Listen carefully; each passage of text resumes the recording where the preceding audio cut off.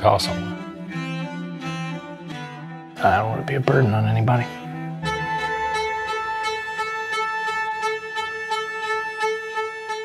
It's a little hard to get clean when your entire family's a bunch of addicts, you know what I mean? So tired of your lies and your stupid jokes and your cheating.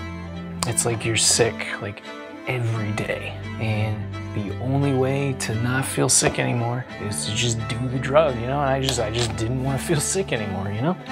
What does that even mean? I can't even comprehend your generation. You know God, David?